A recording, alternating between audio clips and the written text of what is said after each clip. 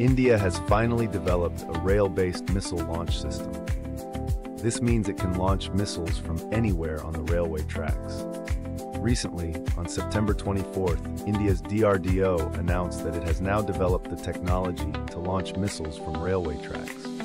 Previously, every country had a few mapped launch centers, and the enemy would target those locations and destroy our missile systems.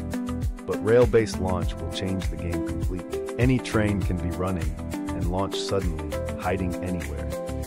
The enemy will not even know where the Indian missiles were launched from. This will prevent any enemy country from launching a direct attack.